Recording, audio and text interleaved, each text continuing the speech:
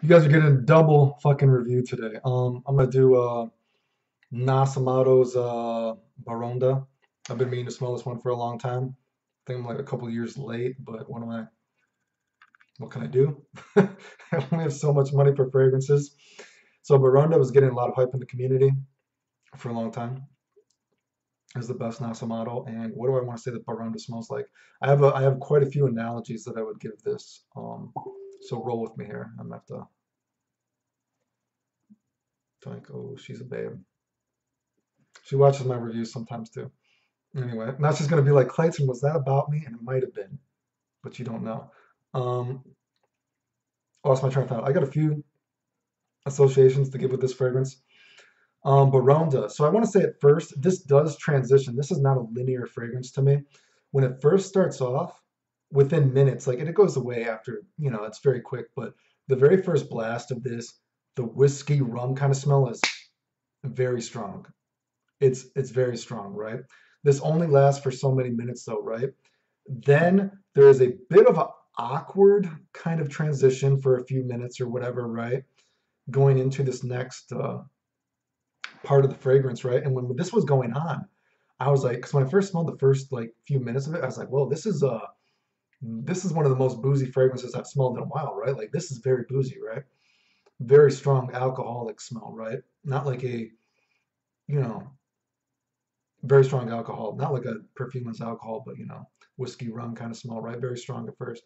Then there's a few minutes of an awkward kind of transition when I've tried this that kind of made me think like, man, this is smelling niche in kind of a potentially negative kind of way. I was like, man, this is kind of smelling a little bit out there. I'm kind of surprised that people are saying this is so good, right? Like this is smelling niche in the potentially bad way. But then that went away really quickly and you transition into a long lasting, I would describe it as, and maybe it's because of the association, it's hard not to sometimes.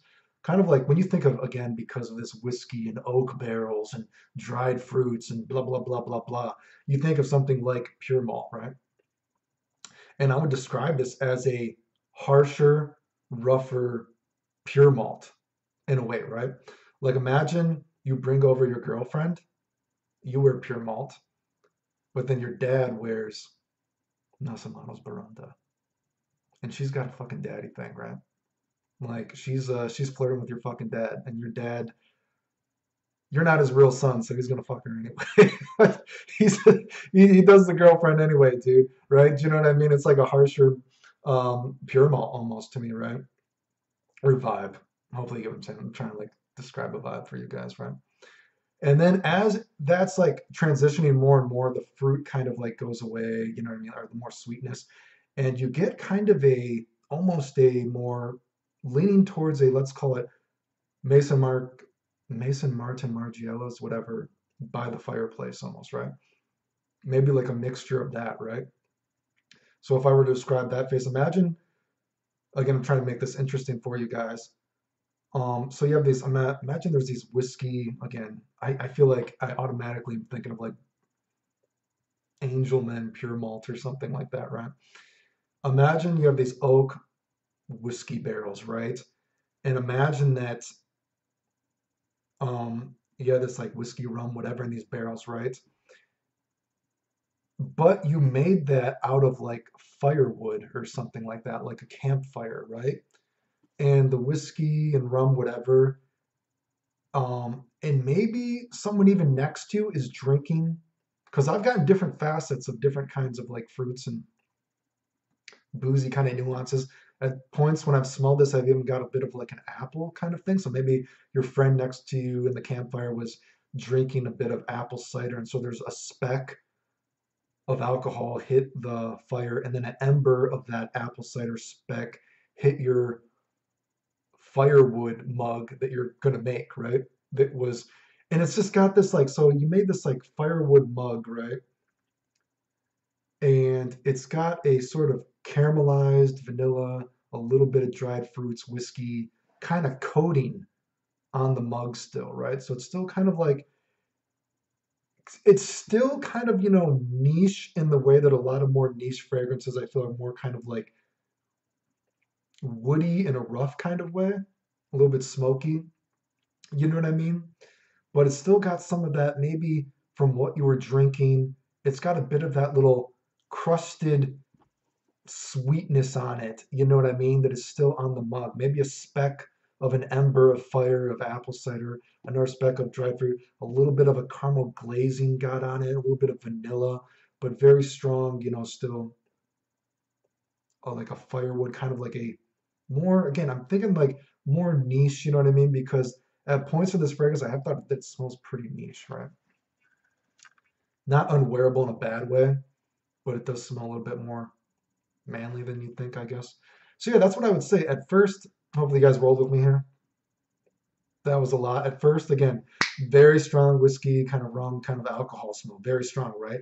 This does not last for a long time though. So it's not like you're going to be, say, like straight to heaven. You could smell like you've been drinking a lot, right? You know what I mean?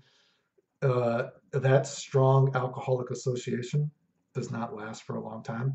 Then there's a quick sort of, I've gotten sort of like a awkward transitional phase that made me think it might be out there, but then it went into a rough pure malt kind of ish smell.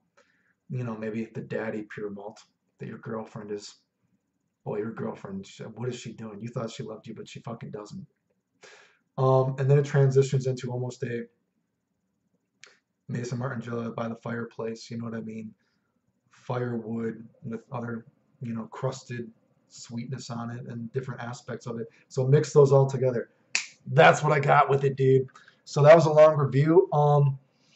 Can't tell you how it's gonna do for compliments because I just don't have the money.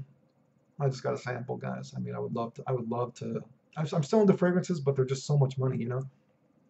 So that was my review of it. Performance is good. It's fine. So that's my review of that. And I know I just did 2 reviews. I would love to do more compliments that I could say for these fragrances, but I'm just so busy with doctor stuff and other real life stuff is, you know, I don't want to lie about compliments. You know what I mean? So I can't tell you how compliments are doing for some of these newer fragrances because I just haven't tested them enough. But anyway, thanks for watching, guys. The end.